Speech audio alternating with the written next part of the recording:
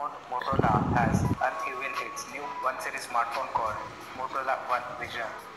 The same phone will launch in India on June 20. The Motorola is now reportedly working on two more 1 series smartphones called Motorola One Action and Motorola One Pro. As of now, the company has not revealed any detail about this smartphone. Recently, the specifications of Motorola One Action has leaked by 91 Mobiles. According to the leak, the Motorola One Action is said to be the affordable variant of the One Vision. In terms of design, the phone will come with a glossy plastic rear panel instead of 4D Corning Gorilla Glass as seen on One Vision. The interesting thing about the smartphone will be its camera. As the One Vision comes with dual camera setup, the One Action will be equipped by triple rear camera setup. Just like the One Vision, the Motorola One Action will also featured by a punch hole display and a rear mounted fingerprint sensor embedded in the Moto logo.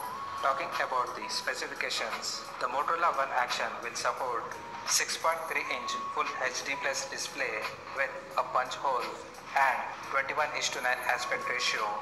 Under the hood, the device will come powered by Samsung's Exynos 9609 chipset paired with octa-core CPU and Mali G72 GPU. The phone will pack with 3 or 4 GB of RAM and 32, 64 and 128 GB of inbuilt storage. In terms of camera, the Motorola One Action will have triple camera setup in which the main camera will be 12.6 megapixel. On the front, for selfies, there will be 12.6 megapixel camera.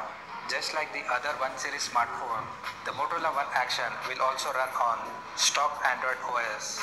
The smartphone will be backed by a 3500 mAh battery and supports NFC connectivity.